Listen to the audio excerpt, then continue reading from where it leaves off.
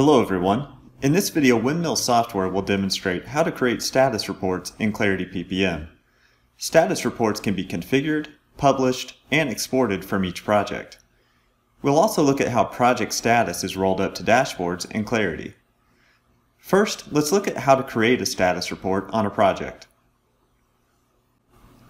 There are several different reports that can be run for status reporting in Clarity. This report lives on my project and is easily configurable to end users.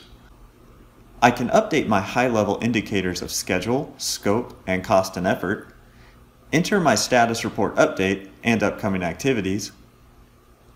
There are also some basic cost and effort metrics that are system calculated. I also have the next 2 weeks calendar view at the bottom. This view shows all upcoming tasks and milestones that are scheduled to be completed in the next 2 weeks. This report is also configurable. I can add and remove different components of the status report.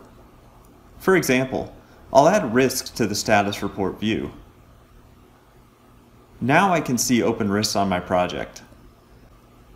I can also configure the risk view as well by adding and removing columns of information. Once the report is ready, I can preview the output. This will generate a page view of the status report. Once I'm ready, I can publish it to update the project status across different portlets and reports in Clarity. I can also download this copy as a PDF. Now let's look at the status report review dashboard.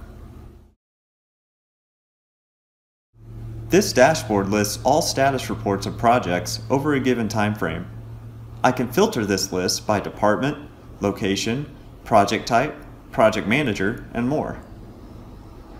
On this dashboard, I can see key information like status report update, status indicators, and report date. I can also configure additional columns of information to this view. There can be multiple status reports for the same project, so I can see week-by-week variances. I can also export this dashboard to Excel and PowerPoint. This is just one of the many dashboards and reports that utilize the project status in Clarity. In this video, we have shown how to create status reports in Clarity PPM. We demonstrated how status reports can be configured, published, and exported from each project. We also looked at how project status is rolled up to dashboards. You can find more videos demonstrating how to perform other functionalities of Clarity PPM on our website.